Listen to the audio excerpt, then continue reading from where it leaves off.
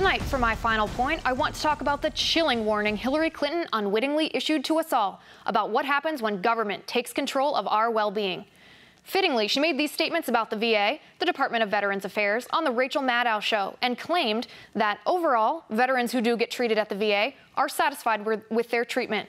This claim comes after CNN has spent the last year and a half reporting on the shocking scandals plaguing the VA, including long wait periods, no accountability, bogus reports to Congress, and secret wait lists that left veterans languishing for more than a year, and in some cases dying while they waited for care. But Mrs. I'm so in touch with the people Clinton claims that the scandal is not as widespread as Republicans claim, and that veterans are happy with the VA. Really, Hillary? Veterans are happy with the VA? What about those thousands of veterans put on secret waiting lists and denied immediate care so the VA could report having better turnover rates? What about the ill veterans who have had to wait for anywhere from 90 days to more than a year for a single doctor's appointment? Are they happy with the VA? The men and women who have served our nation are waiting, languishing, and dying as a result of gross, willful, self-serving neglect by the VA.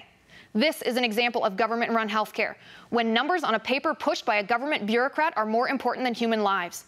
The men and women who serve our nation, who fight for our freedom, who risk life, limb, and family on our behalf deserve to be given the highest form of care when they return. Is this what we want for them? Is this the kind of president we want to be in charge of the well-being of military members, our families, and ourselves? If so, this is just the beginning. Hillary has already demonstrated the complete lack of value she places on human lives. Her comments about the scandal rampant in the VA is a microcosm of her view of government as a whole, and should come as yet another warning to us all, that she believes government is the priority. People are merely the pawns. Every time she opens her mouth, she leaves us certain of that, if of nothing else. And that is my final point.